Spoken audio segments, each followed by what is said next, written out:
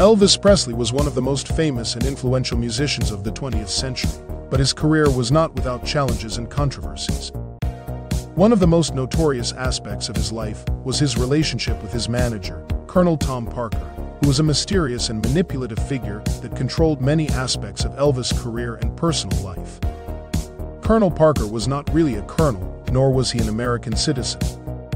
His real name was Andreas Cornelis van Kuijk, and he was a Dutch immigrant who fled to the United States in 1929 and assumed a false identity. He had a shady past that involved working in circuses, gambling, and possibly even murder. He became Elvis' manager in 1955 and helped him achieve unprecedented fame and success, but also exploited him for his own financial gain. Colonel Parker made many decisions for Elvis that were not always in his best interest, such as signing him to long-term contracts with RCA Records and Paramount Pictures that limited his artistic freedom and paid him less than he deserved.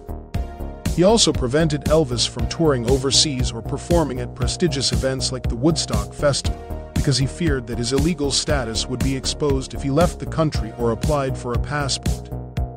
He also took a huge percentage of Elvis' earnings, ranging from 25% to 50%, and sometimes even more.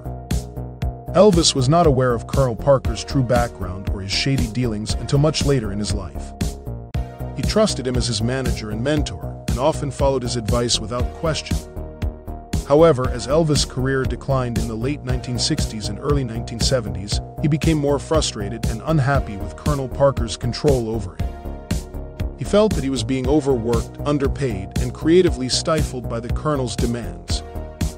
In 1974, Elvis had a major confrontation with Colonel Parker backstage in Las Vegas after he visited the home of a hotel employee whose wife was dying of cancer.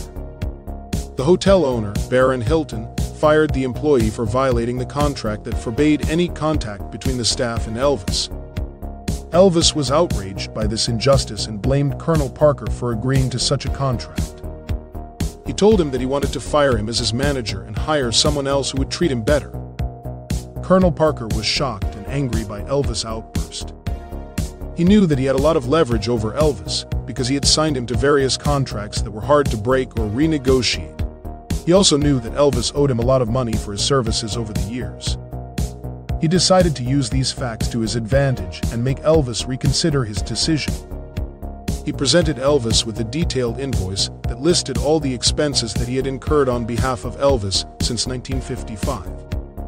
The total amount came to over $2 million, equivalent to about $11 million today, which was more than Elvis could afford to pay at the time.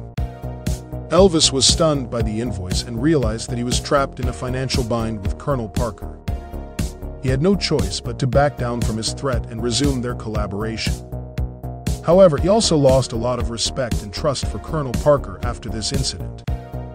He felt that he had been betrayed and cheated by someone who claimed to be his friend and protector. The relationship between Elvis and Colonel Parker never recovered from this dispute. They continued to work together until Elvis' death in 1977, but they were more distant and hostile toward each other. Elvis often ignored or defied Colonel Parker's suggestions and orders, while Colonel Parker continued to exploit Elvis' fame and popularity for his own benefit. The story of Elvis Presley firing Colonel Parker is a tragic tale of how a talented artist was manipulated and exploited by a greedy and unscrupulous manager who cared more about money than music. It is also a cautionary tale of how fame and fortune can come at a high price for those who are not careful about who they trust and what they sign.